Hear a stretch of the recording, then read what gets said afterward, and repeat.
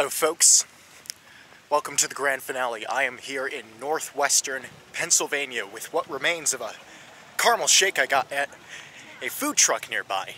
Yeah, I know, it's the end of the trip, so I'm pretty wasteful with money. But this is where everything is capped off. This month-long adventure in the Appalachia countryside all comes down to this. And I wouldn't call it a grand finale of sorts. I'm frankly too tired for some big adventure today. We're gonna just end it off with a nice, peaceful, natural scenery type of video. As you can see, this place is a pretty popular place to visit. I'm not the only one here. It's for good reason. This area provides amazing sights of the Allegheny Mountains.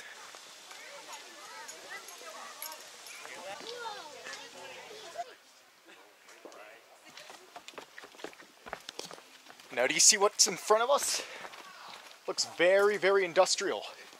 This used to be a railroad bridge. Now, to and from where it goes, no clue. But back in 2003, a tornado hit. I know, weird to have a tornado here in northwestern Pennsylvania surrounded by all these mountains. But it hit and part of the bridge got demolished or torn down, and now you can see the fallen half of that railroad.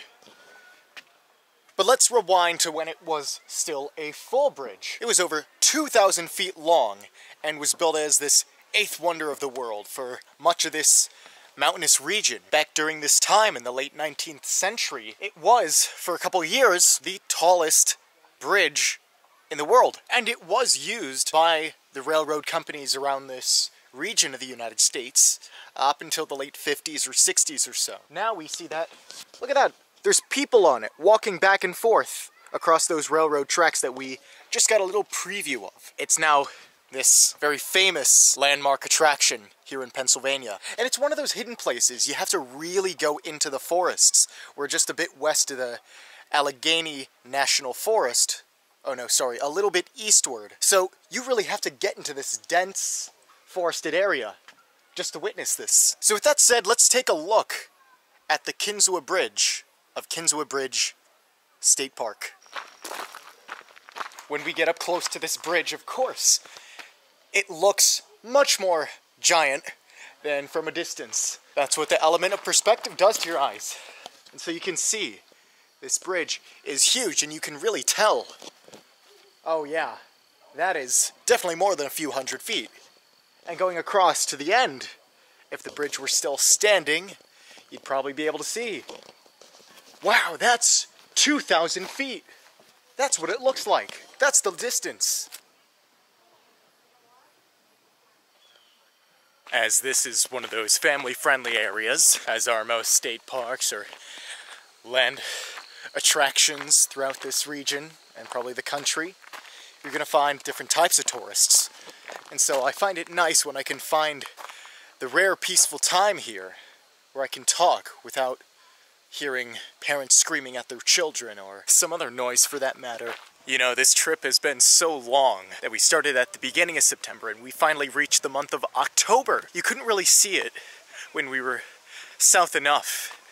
But once you get north enough into this country, around this time, the leaves start changing color, and around this region, northern Pennsylvania, upstate New York into upper New England, you get this beautiful fall foliage where the leaves turn yellow, brown, red, orange, all different shades together to make a vibrant array, a beautiful scenery. And even if we can't really see the peak of this beauty on this trip, we can at least see the beginning.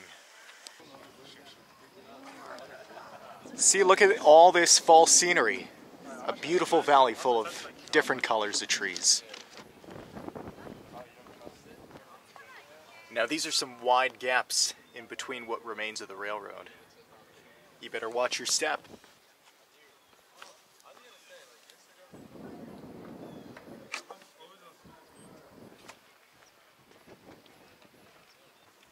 We're now approaching the end of this skywalk.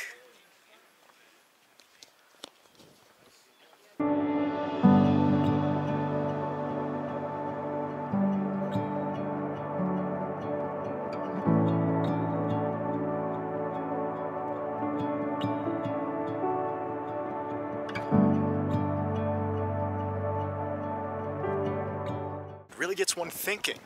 We are such small entities in the world, and the world is much larger and much more powerful than we will ever be. It just puts everything into perspective here on this view. So I think we've seen everything we need to see about this Kinzua Bridge in the Kinzua Bridge State Park. It is a bridge made from a railway. Honestly, I've been wanting to go to this place for months, but every trip I couldn't really arrange it within the schedule, or there were just not that great opportunities. But finally, after quite a few times of attempting to visit this area and the surrounding Allegheny Forest, glad we came here on our final excursion on this Appalachian adventure today. This bridge is such a testament to Pennsylvania's industrial history. I'm sure this railroad was able to transport materials countless amounts through the really unforgiving mountains for transportation. It's very, very hard to transport or make a railway or make a road through such inhospitable terrain. You know what else is inhospitable? This trail. It's like you have to jump down. It's kind of difficult when I'm just trying to walk in a straight path, and there we go, another drop. Oh, but now we can really see the bridge in its magnitude. The worst part about this is I know going down there might be some nice views, but I'm gonna have to go back up this steep trail.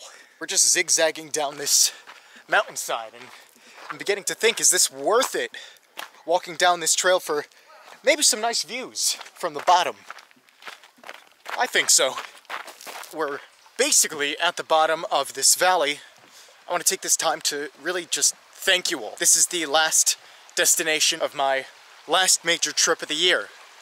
At the beginning, I had really no idea what to expect. And now here on the 2nd of October, 2021, I can really just say, wow, what an adventurous year we've had. Both me, but also us all together. I don't want to exactly spew all my personal thoughts out because I'd rather save that for the epilogue. That's what the epilogue is for. We travel here in these videos and then I divulge my own reflections there. But I guess I can make an analogy to this Kinzua Bridge over here. You know, something may start out very, very strong, and then at any moment something could happen to it. And that's how I feel about this whole coverage project. It might be fun, but who knows when things in life force me to not do this anymore, to not travel. So at this moment, I'm not going to go into specifics until the epilogue, but it's not the end. Just because this is the last major trip of the year does not mean the coverage project as a project is gone, is over. I definitely intend to continue this. While the weather is still warm, I may take, you know, various day trips here and there to places within a day's drive for me, but this is the end. This is the last I can really give as far as content for the time being.